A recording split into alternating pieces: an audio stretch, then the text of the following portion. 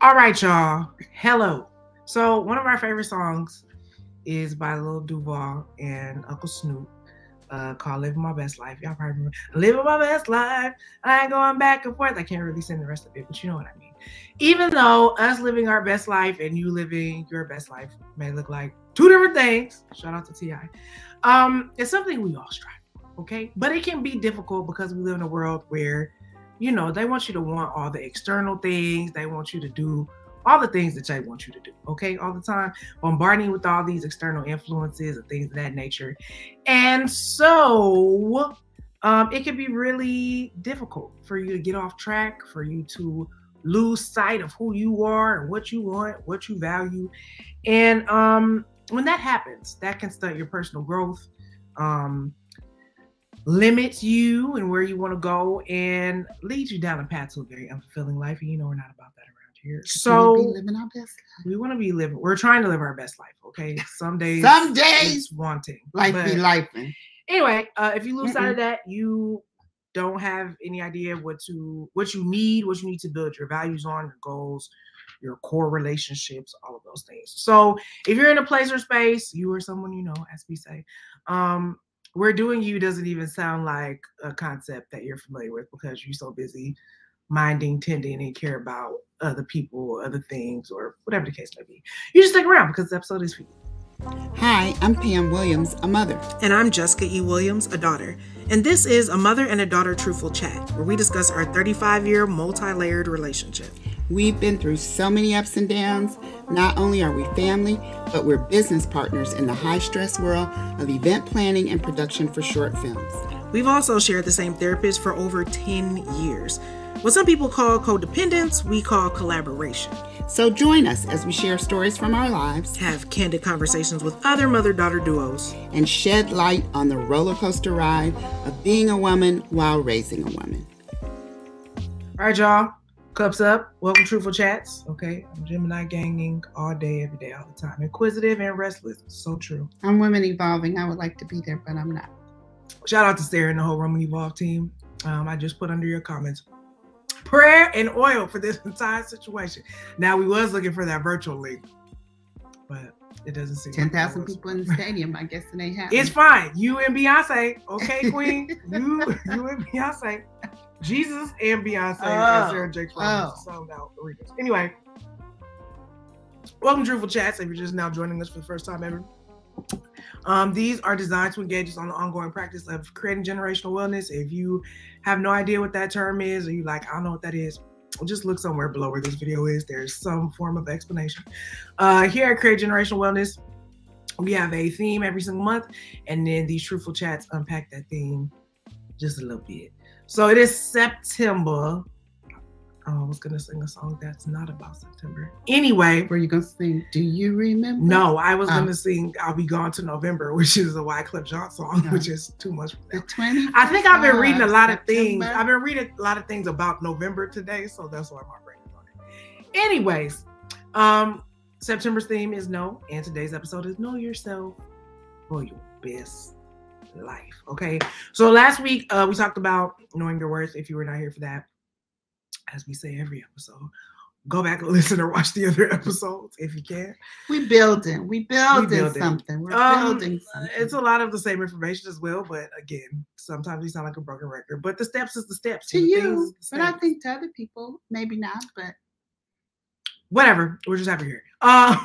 So we talked about that and realizing that getting to know you, of course, you can't know your self-worth if you don't know yourself. Okay, so they go together like cousins. Peanut butter and jelly. Oh, you told me not to do that again. You can do this. I just told you not to do the other thing. Okay. Anyway, that was the last week's situation. Go back.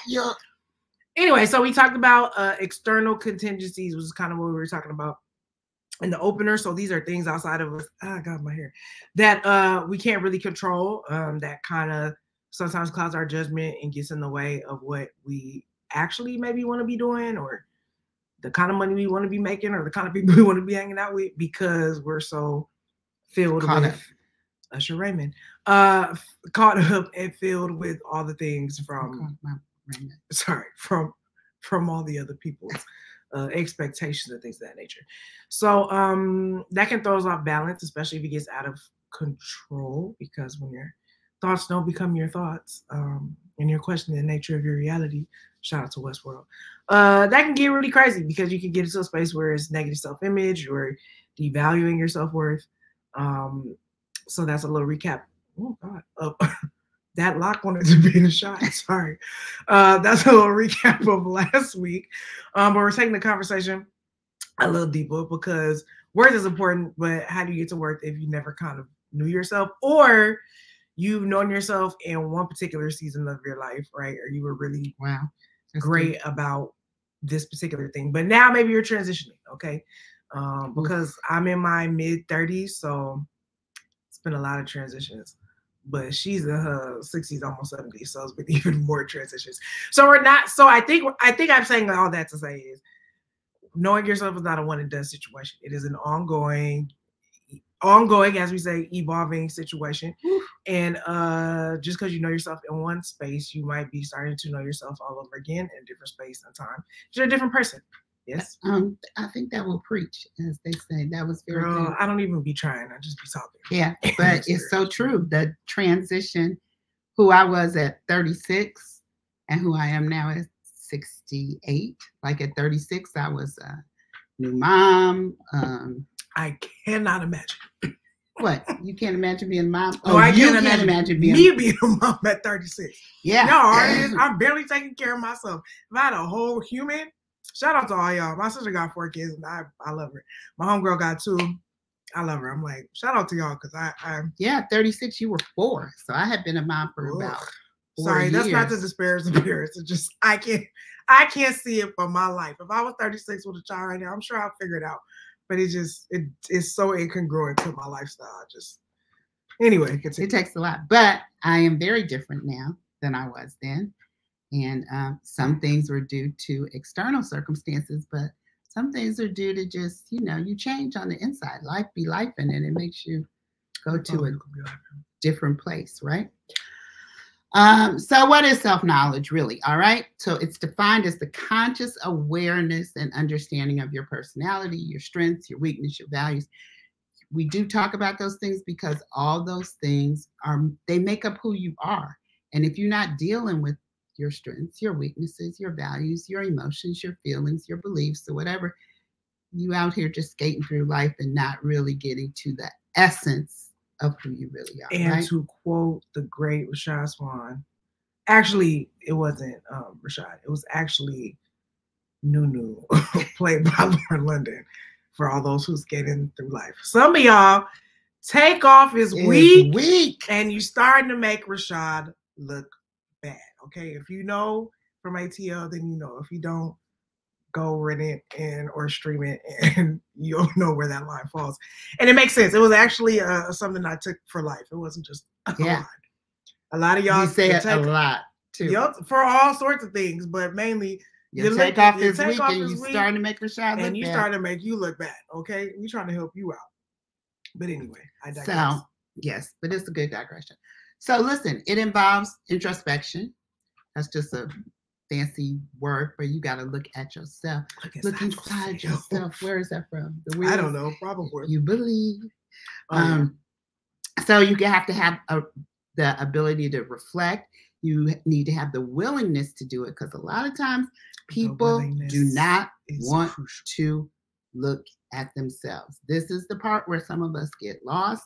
We get in trouble because we don't want to do that. Michael Jackson told you best. I'm starting with the man in the mirror. I'm asking him to change your way. So sometimes you got to ask yourself, is what I'm doing making sense, or do I need to change my way? Can I just pause right here? This has nothing to do with anything. I was literally listening to the Jackson 5 this week. The fact that Michael could sing like that at such a young age is really, excuse my voice, it's a phenomenal feat. Like when they was playing the tracks and they dropped the track and it's just his vocals, it's crazy. And not all his notes are perfect. He has like scrawny 7-year-old, like scratchy pitch and like whatever. But he be in the pocket. His melodies, I need to shout out just him and the Jackson family. And he was a prophet. Like, he was. Y'all really be trying to tear down this little image and name. I won't stand for it personally. But man in the mirror, they don't really care about us. All of the things he tried to tell us. So back to this part, you got to look at the man in the mirror and you got to see, do I need to change my ways? Some of my ways, maybe not all of my ways, but do I need to change some of them? Because if you're going to do that, if you're going to try to get to a place of wellness and wholeness where you go through life living your best life, you got to creating generational wellness. Yeah, you got to learn how to do that in order to know yourself. So why do you need to know yourself? Because you need to be authentic. We don't nobody want to be hanging around nobody fake all the time. We just I mean, some of y'all do, but prayers for deliverance. Yeah, I think if you hang around, if you like hanging around fake people, if you hang around fake people, maybe you might be fake. You enjoy being fake, like you enjoy. This is no shade, but small talk, and you enjoy surface level relationships, and there's nothing wrong with that. But at a cocktail party for like an hour, maybe, but like if to base your whole life, all your relationships, whatever, on being fake, and nobody really knows who you are, and it's exhausting because you got to be most of the time. Some of y'all, if you're kind of that, if you have that tendency as a person. Kind of goes with people pleasing. It kind of goes with wanting to be accepted. So it also kind of goes along with you have to change in every crowd that you're in because you have to adapt and chameleon to each and every group of people that you're around. And that gets exhausting. And you got to have a good memory because some of the times you be forgetting what you said to this person about that person, and then you be like Usher again, caught up. Shout out to Masego with his song "Shallow" too. It's a really great song about a time where he was dating a shallow girl, and he was like, "She just incredibly shallow." You want to be real. You want to be authentic to who you are, and if you, like you said, if you're a square, stay in the square. So if you're a fake person, good wisdom coming out today. If you're a fake person, stay with the fake people, but the authentic people find your tribe. That's what we're trying to say. Find your tribe where you belong. The authentic people are going to see it. And if you are a person that wants to be authentic and wants to live a really true, down to earth, complete, full life, authenticity is really important. And not to say shallow people can't live a full life. It just it was like she made that sound really dark. Y'all can, but you know you're gonna be in the shallow low. Shallow. We hated that song, by the way. Get into it. All right, clarity and direction. All right, you want to be able to have clarity and direction. Do you know where you're going to? Do you like the things that life are showing you? So come on, get clarity, get direction in your life.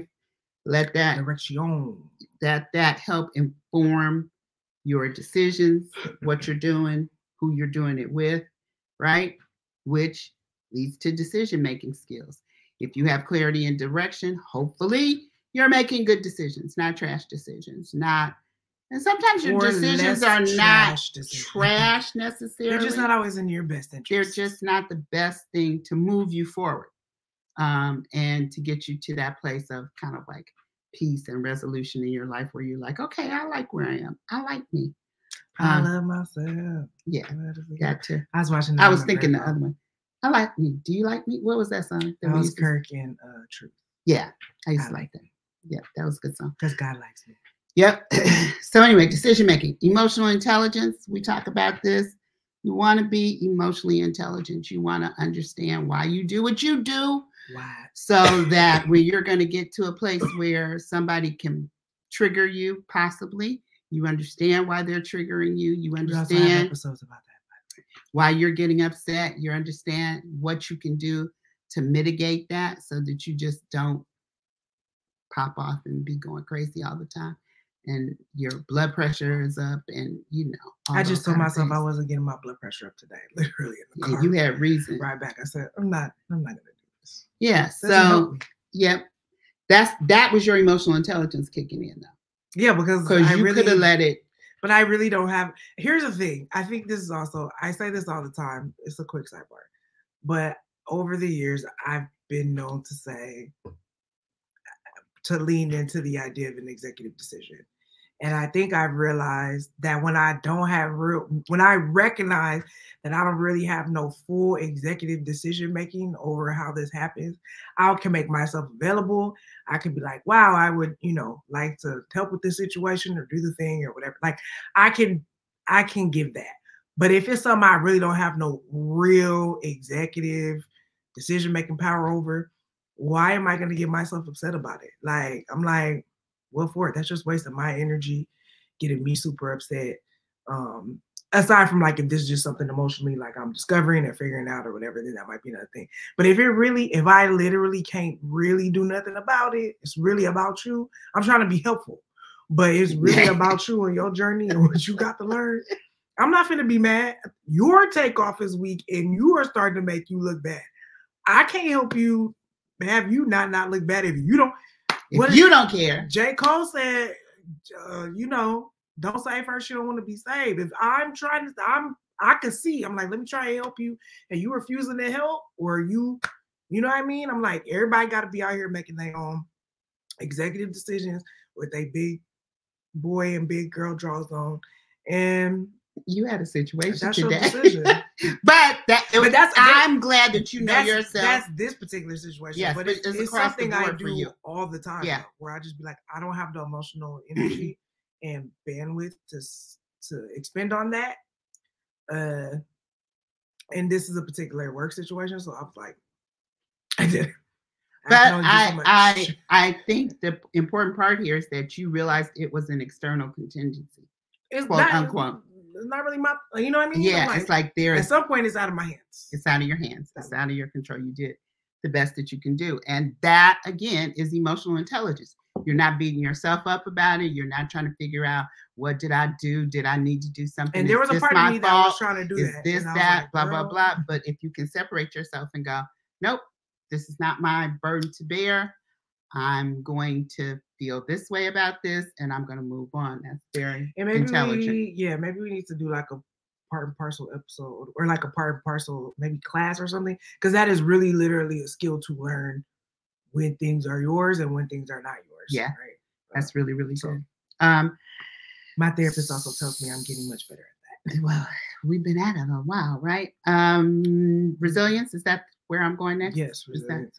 So yeah, when you have that emotional intelligence, then it's easy for you to bounce back. Like I can remember a time when this going like it went today would have had you really upset about. I would have been like, did I do enough? Did I do enough? Am I enough? It's still running in the background. Am I enough? Did I do it? Maybe if somebody else had done it, it would have been better, or this, that, and the other. But to be able to separate and go, nope, that's your stuff. That's this. This is my stuff.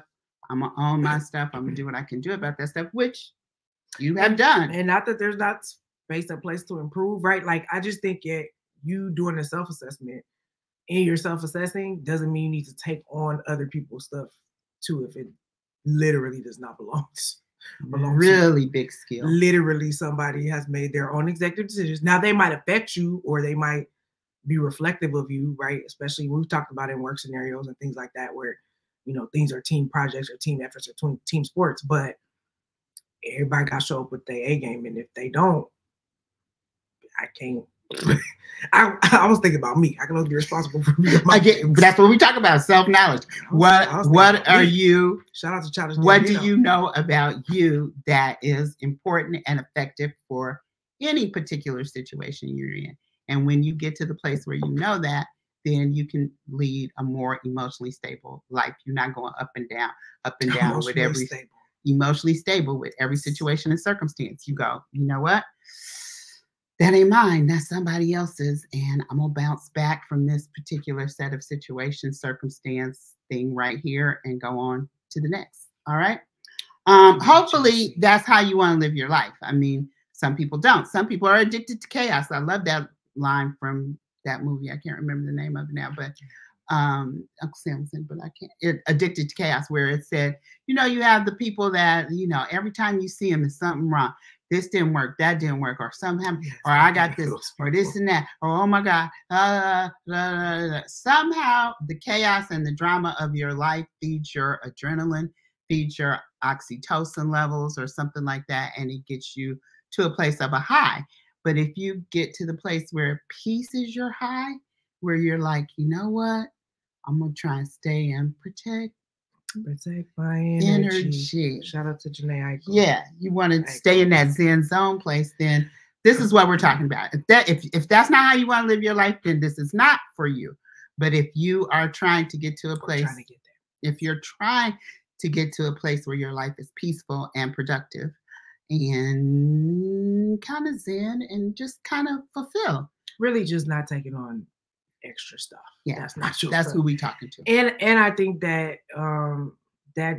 that's why, like I say, sometimes I be like, some of these episodes probably sound like a broken record to you, maybe, unless you just complete new information.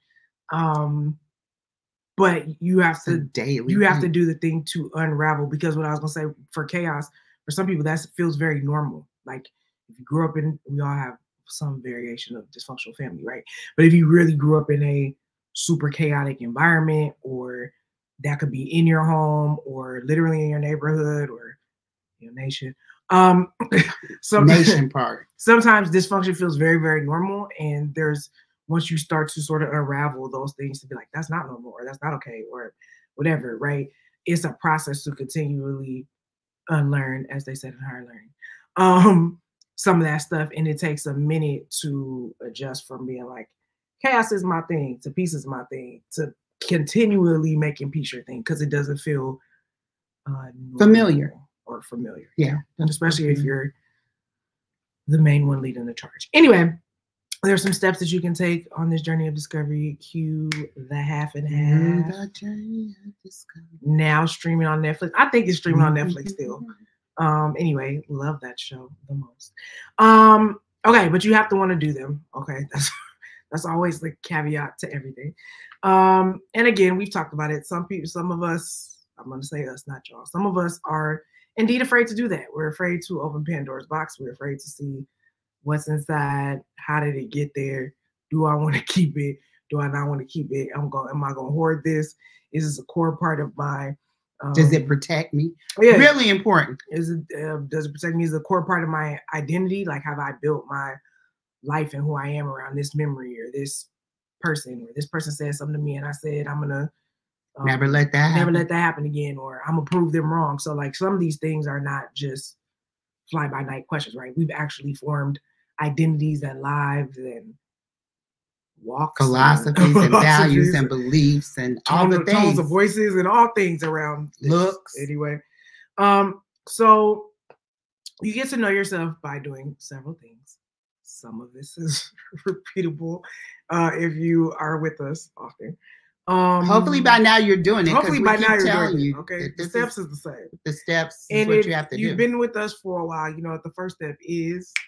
Stop, drop, and write. Get you a journal, boo. So self-reflection, like we've been talking about, introspection, journaling, meditation, which again, for the saints, we're not talking new agey. It's just an opportunity to quiet and distill your thoughts. Okay? And listen to God.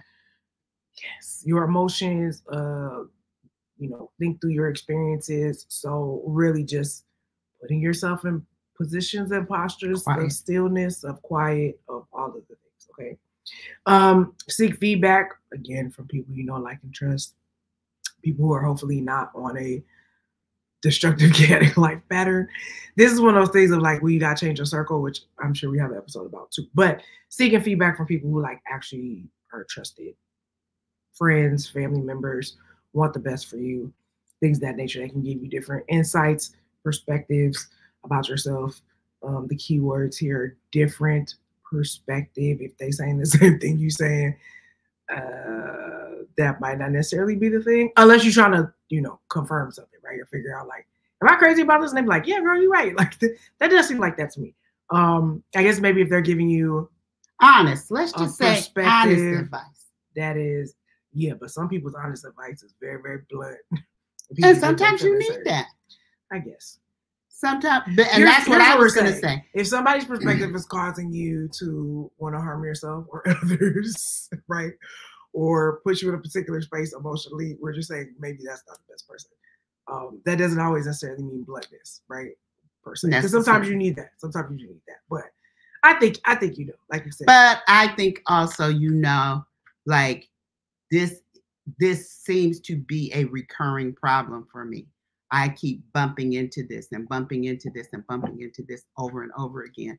So somewhere deep inside in your little heart, and Shondo, you know that maybe there's something off about this. So what I was thinking about when we were kind of talking about this is, you don't want a yes person around you that's just going to blow the smoke, you know where, but and tell you what you want to hear just because of whatever their emotional stuff is, or they don't want to hurt your feelings, or they need you so they don't want to make you mad. You know, this, it could be all kind of scenarios, but if you got that person who agrees with everything you say all the time, you might want to check that out a little bit, because there could be some different motives, and hopefully you have a circle of people that can provide you with different perspectives. And if you're a person who is in that evolution stage, right, where you're moving maybe from less chaotic, or from chaotic environments to less chaotic environments, right, or really making those changes. Sometimes people be telling you that stuff to keep you where you at, right, because they don't want you to leave. And then, like she was saying, if you evolve, then where does that leave them? And then are they going to change? Are they ready to change? Are they going to lose you as a friend, person, significant other, whatever? So there's a lot that goes into that. All that can get confusing. Explore your interests, your personal interests. I'm not talking about what the homies want to do, and your sister be dragging you here, and your mama wants you to do this, and your daddy wants you to do this, and you know, the pastors that, what do you want to do? Like, what are activities that you personally enjoy? Okay, safe, healthy activities. We're not, advocating for craziness, but do what you do. Addictive behavior or anything like that. That is so true, because I remember when you were about 4 years old, our next parents do this, moms do this. Listen, and shout out to the stay-at-home dads. I don't want to just make them up there. Yeah. But people who spend a lot of time with their kids, usually in a home setting, whilst they are young, end up having their whole life consumed by said child. Like, I remember my next door neighbor, who I love so dearly, my Uncle Harold, said, shout out to Uncle. He asked me one day, he said, "What kind of music do you like?" And I realized that for the last 3 or 4 years, all I was listening to was Disney, always, Skinnamarink Dinky Doo, Salty, the praise song. I mean, all of it was her music. It was music that I had decided was important for her to hear. And, I hadn't played an Earth, Wind, and Fire album or anything, a Prince album or anything in a long, long time. And him asking me that made me sit down and go, wait, go back. Remember, what kind of music? Who were you before you had a child? Who were you before you had a 36, child? No children. Pull it back in, because that's a part of me that she needed to know too, not just because she wasn't going to be 4 forever. She was going to wind up being 36. So what does a 36-year-old woman, look like, feel like? Yeah. So anyway, it's important. I'm saying that to say not to lose yourself. Keep exploring your interests, things that spark curiosity and joy. And you might have to discover what some of those things are. Like we said, you might have known at 22 the stuff you was into, but now maybe you're 45 and you are newly married, or been married for a couple of years, or maybe you have kids, or maybe you I cannot tell you. I mean, I have a few friends that were in the military for a while now, and they had to sort of reacclimate themselves to civilian life, right? So the military, they be taking your whole life. I mean, it's opportunities and things, but you're used to be living in this very isolated, very regimented space. I hadn't thought about that. That's good. And then you have the whole world at your figure. You have a certain level of discipline the average human is not exposed to, so you got to really learn how to figure out who you are, right? So they're just all these kind of things where you might be really for me in production, I had people that I worked with very, very closely for 8-9 months, right? So we had a whole flow and relationship style and all these kind of things they're doing, and then all of a sudden they'd be gone once the show was over, right? So I had to reacclimate and come back to being at home more often and figure that out. So there's all kind of shifts and things in life. Personality assessments and tools, just Google that. There's a bazillion of those. There's the Myers-Briggs type, Enneagrams, which I don't take those, but y'all be real obsessed with them, and I don't know nothing about them. There's the strength test. I did the Clifton strength test. I took a whole class about it. I shouted out Chanel Tice before, but I'll shout her out again. It's great. All of the 5 are escaping me now, but I know the one we have in common is input strength. So those are people who like to collect things, and not just physical things. But we do that too. But also information to be able to, like, we just have it when we need it. We don't know when we're gonna need it, but we like, this is important for us to have. Like, we see value in it, even if it's not something we need immediately at that moment, right then. We just like, this is an important thing. And eventually, most of the time, we wind up using it. Actually end up using it. So maybe we'll come back and do those because they're all kind of escaping my mind now. But we do have that one in common. I do have to go to work. We have a lot of things. We have a lot of things too. But most of the time we need it. Like, you can call me up probably sometime and say, hey, do you have a, and I'd be like, oh yeah, wait, I probably do. It's MacGyver, really. One of the my friend used to call it hoarding, of course, but we're not that bad. You can see our floors. You can see our floors. Like, we're fine. It's organized. We need a bigger house. Yeah.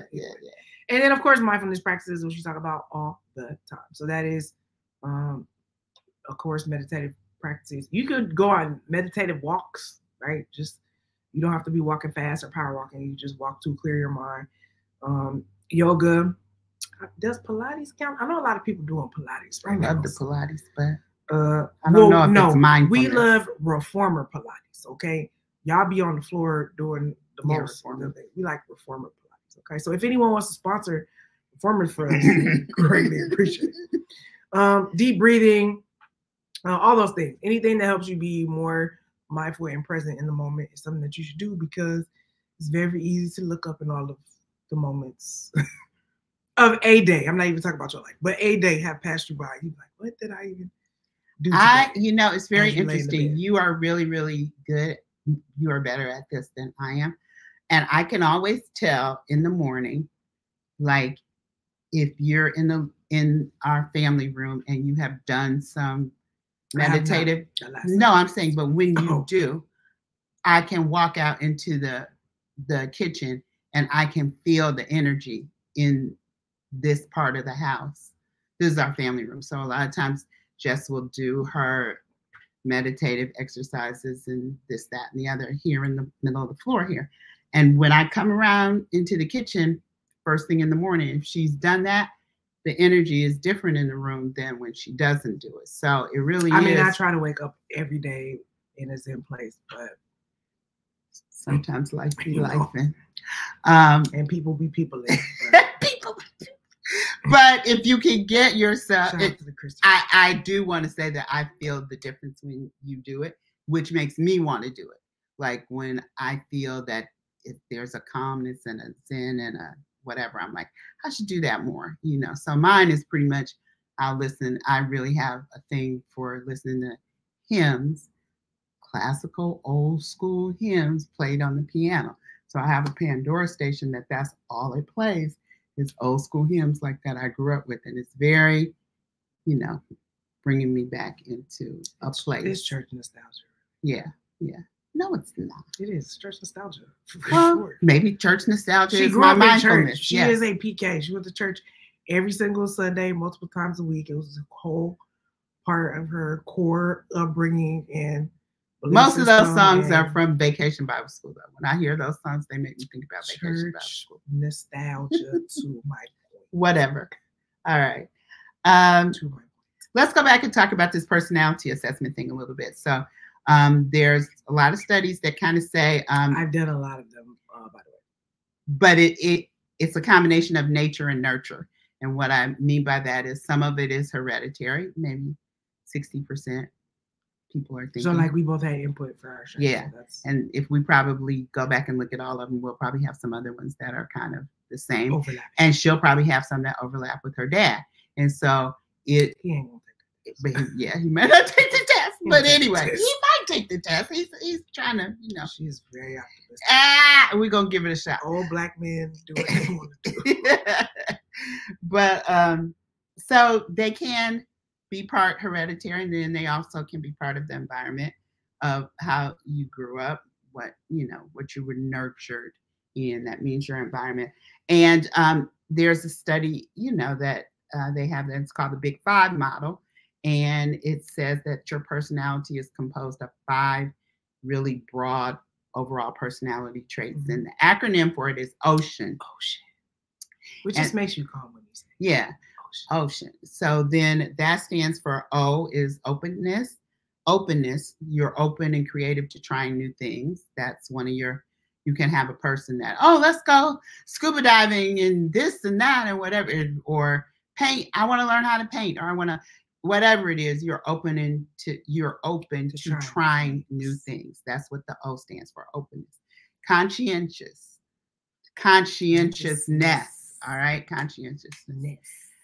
And that means you have high levels of thoughtfulness, and you can control your impulses, and you have goal-directed behaviors, and you can make a plan, and you can stick to that plan. You have the discipline, like you were talking about with your military friends. That's conscientiousness, right? And then OCE, extroversion. It's the opposite of introversion. Those are your social butterflies, your people that are sociable, they're talkative, they're assertive, they're excitability. There's just, that person that comes in the room and it's like everything is up, everything is high. They want to talk about, they want to know all the things. They can go to a cocktail party for 4 hours and be excited about every single new person they talk to and what they learn about them. Yeah, that is not me. And I think that's probably hereditary because it's not you either. I have moments. Yeah. And then the A is for agreeableness. These are people that have a good sense of kindness, affection, helpfulness, working for the greater good, that kind of thing. That's agreeableness. And then neuroticism. Child. It's not always bad, though. But it comes with a lot of sadness, a lot of moodiness, a lot of emotional instability, worrying about many different things, anxiety, all that kind of stuff kind of falls into that. So you basically have those kind of 5 broad, sweeping personality types. Mm-hmm. They mix together. Some are more prevalent than others. But if you think about your friends, your family, the people that you know, and kind of look into that ocean a little bit, you can probably pinpoint who's like this in your family, who's like that. Your kids can be so different if you have multiple kids. You can have some that are very open. You can have some that are very, I think about the grandkids. We got some that are very agreeable. You have some that are, I don't think we have any neuroticism. They have their moments. They're teenagers. Yeah. But anyway, if you look at your kids, you can probably see the difference in their personality types, which is really important as a parent, because you can't parent blanket across the board. Like if kids have different personality types, to be effective as a parent, or as to try and be effective. Leave it at effective. You was about to do too much. I know. To try and be effective as a parent, you can try to, impactful. Understand those personality types and see what you need to do to help each particular personality, right? I talked about it can be inherited. It's part of nature. It's part of nurturing. It's part of the environment, where they go, who they're around. All of that can affect those personality traits. Think about the schools you put your children in. I'm just going to say that. Being a product of the 60s and being bused to an all-white environment. Indoctrinated. And, elementary school. It was really fun. My first grade, I was in a pretty much all-white school. And then the middle years, like from 2nd grade to 6th grade, I went to a predominantly all-black elementary school. And then from 7th to 12th grade, I went to predominantly white middle school and high school. So I can't prove it, but I'm going to surmise that being in those environments where people ignored you, you had to go to school.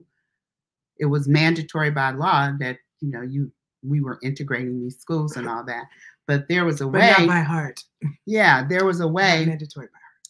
That people ignored you. And a lot of times you were might have been the smartest person in the room, but because you were ignored, it could have affected your personality. And I think a lot of parents are aware of this now, but yeah, check where you're sending your child to school. If they and that ain't just some the type 60s. of way, yeah. Some of y'all schools don't look not near no integrated, or they trying to reverse it back. So white supremacy is very intense. Be mindful. And that ain't just Black attention. folks. Yeah. All skin folk ain't kin folk. So be mindful. You know. So anyway, white supremacy. Knowing yourself as a person has a profound impact on how you relate to the other people in your family, to your children, to your spouse, to your parents. A lot of your personality traits you might have gotten from your parents, and now you are passing them on to your children. Just look at it. As I always say, try and pay attention to what's going on so you can see if there's some good personality traits you want to keep, and then some you might be like, I need to change that out a little bit. You want to better establish healthy boundaries because you can establish and communicate those boundaries if you understand who you are a little bit. I think, did I miss something? No. Okay. So, yep, your parents, what you got from your parents, what you given to your kids, what boundaries you're helping them to see and how you're helping them to establish that. Better understanding yourself, understanding your triggers, your values. Like I was just saying about going to those, all white schools. I think we talked about this before. I have a problem if I feel like you're ignoring me. And I think it has to do not only with schools, but my mom was not very, how shall we say, conversational. She was a doer. She was like, yeah, I just made you 4 new dresses. Don't be coming in here talking about. Most Black parents in that. I don't have no time to be sitting up here having no deep conversation with you, which is one of the reasons why I think we do have deep conversations, because it's something that I wanted. And sometimes I'll be getting on her nerve too. But anyway, sometimes. But you be having deep conversations too. So I don't even know. I'm a deep person. What can I say? I know. So when you want to have conversations, it's okay. But when I want to have conversations, sometimes it goes both ways. It really does. She's in doer mode. She don't talk about. But again, we understand that knowing yourself helps you to understand I'm in this place right now, and I might be saying and doing something. Listen to you when you tell them they're in that place because they want to do what they want to do. But you try. But we try.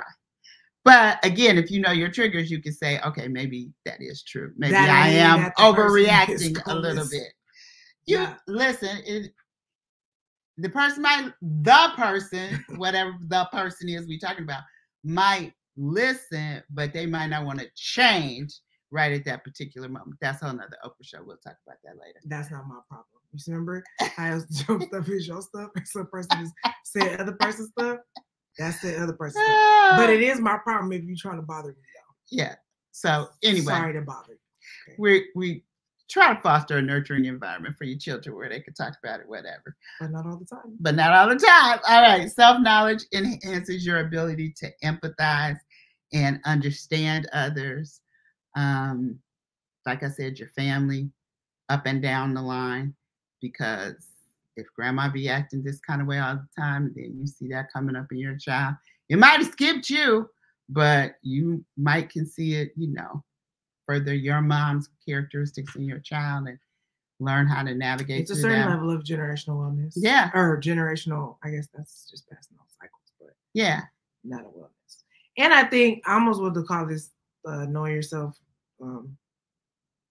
is a true superpower, because I think when you are in a different emotional place or more emotionally healthy place, when you can spot like patterns, like some of the things we're talking about, like the patterns or the cycles or people's personality traits, like when you have this kind of knowledge, it actually does become a superpower because you have so much more empathy and sympathy for people. Even family members or people you didn't understand, or coworkers or friends or whatever. Like it's almost like you sort of like, remember in the Matrix when Neo had like really been in the Matrix, like he tried to integrate it back into the real world. Like you just see stuff that other people don't be seeing. And I think you also calm down because you like, I know what that is. And again, you realize, oh, this is this person's stuff. It's not my stuff. Like, I'm just a person they're taking it out on. But it's not really about me. So it actually frees you to move through life in a very different way. And things that used to like super set you off. Not to say that they might not still set you off for a while. But yeah, it just becomes like a sort of inner sword and shield, if you were. It's like strength and protection, because you're able to fend off what you need to when you need to get gully with the sword, but also just put the shield up and block that and be like, that's not even for me, homie. That's not even about me, really. I don't know why I heard the Game of Thrones theme when you everything is about Game of Thrones. Yeah, that sword, the inner sword, that protection and weaponry at the same time, the shield and the sword. Sometimes you need them both. Fire and ice, fire and blood. I don't know how I felt about it. How did y'all feel about House of Dragon? Did you like it? We can talk about that another time. Anyway, let's recap this because I do gotta go. So yes, we need to have self-knowledge, and it is important. It's not just a goal or like somewhere to arrive to. I think that's the thing. Like, you know, we sort of a check boxy generation. Like, we can check this off the box, but this wellness is not a box checking thing, because it is perpetual. It's ongoing, as we said, and it takes on multiple forms as you grow and evolve and change. And it means that you will get to a certain level of personal growth and fulfillment, I think, at said place that you are. But once you've sort of achieved it in one facet or one portion of your life or one thing, then you got to learn it all over again and do it in some other space. So just, keep living. You'll see.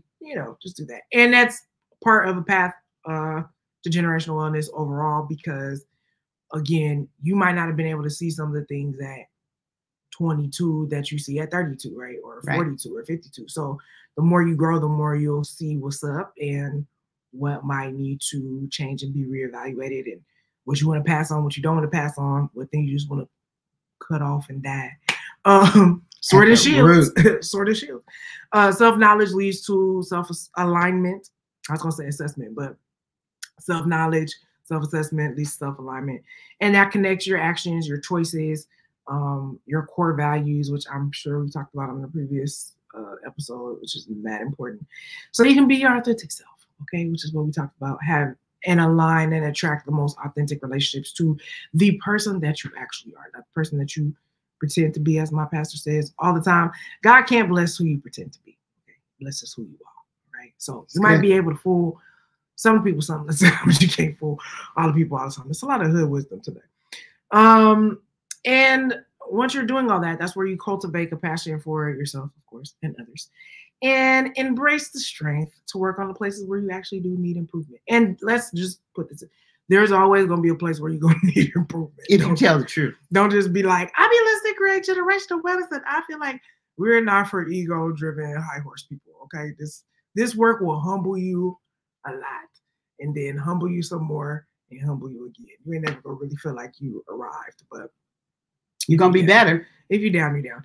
So, yes, again, self-discovery is a lifelong journey. It evolves, it changes, it grows. Aristotle said, I have a problem with Greek philosophers, but it's the beginning of wisdom. I feel like he stole that from the Bible. I think so, too. I kept saying that. I was like, I don't think he said this. I was looking for it, too, today.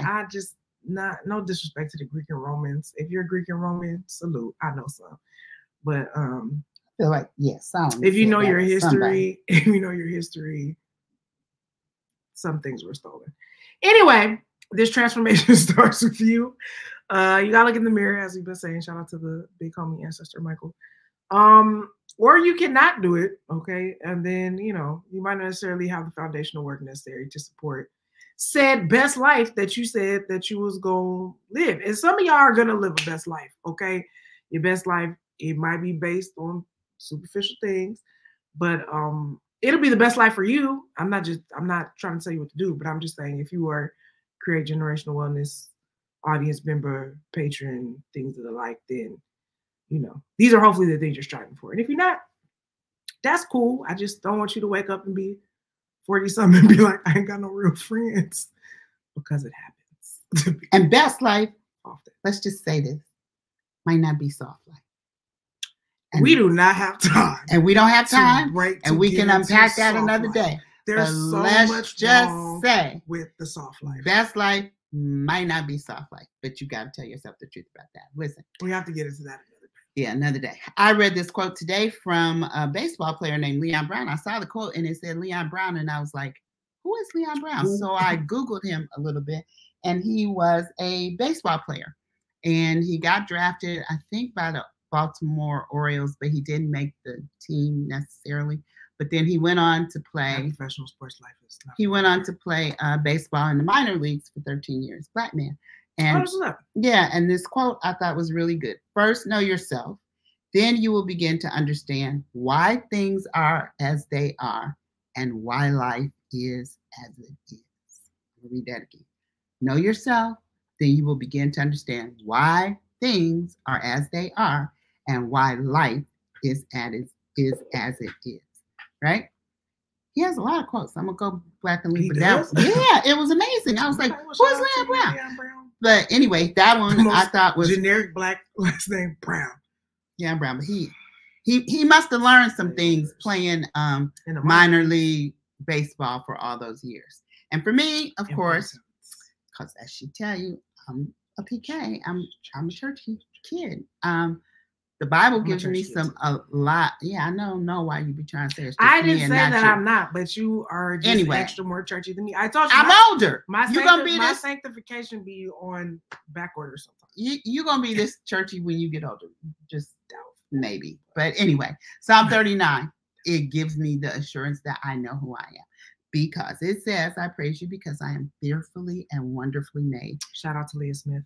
Talking to God. Right. Your works are wonderful. So if God made me, I must be wonderful because he don't make no junk, as the little children like to say. God made me. He don't make junk.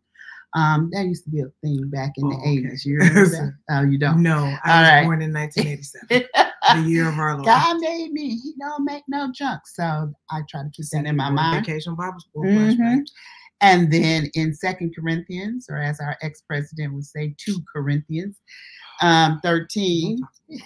I'm so tired of hearing about that man. And this is from the Message translation. If you know what that means. The Bible has different versions. It's the one that's easy to read. It's the one that's easy to understand. James be having the D's and thous. The Amplified be using a lot of extra words, but we like it's like in depth. The Message is like the very straight up remix version. Remix. Because it says, test yourselves to make sure that you are solid in the faith. Don't drift along taking everything for granted. Give yourself regular checkups. Test it out. Check it. If you fail the test, do something about it. And so that's what we're talking about here with knowing yourself. Take regular tests. Take a look at yourself. See, is this working? Is it not? Why is it not working? What can I do? What is God trying to tell me about this situation, this person, these people? Test it out and make an adjustment if you need to make an adjustment. All right? Big facts. Yeah. So I think that just about does it. Yeah. All right. Well, we hope that you've enjoyed this time with us. And we're going to continue to talk about no throughout the month of September. So we've done Know Your Worth. This is Know Yourself. Know Your Worth. Know Yourself. Was that Aubrey Drake Graham? I think it was. Anyways, we'll be here. We're going to keep on knowing. For the rest of the month, we'll keep on knowing. But you ain't going to know if you are. You won't know. We'll be knowing, but you won't know. You're going to start to make yourself look bad, at least in the world of Create Generation Wellness. If you have not subscribed to the YouTube channel, follow us on IG, like us on Facebook fan base. We are at Create Generation Wellness on all the platforms. So, shoot us something on there. Leave something in the comments. Tell a friend and tell a friend. If you are in our listening audience, we love y'all. Please rate, review, do all the things you do in the audio universe. And yeah, we'll just create generational wealth. Yeah, sure. Do that. Do that. With some of these tidbits and nuggets we did this week. And we'll see you next week. We have some more things to share. All right. Have a good weekend. Bye. Love y'all.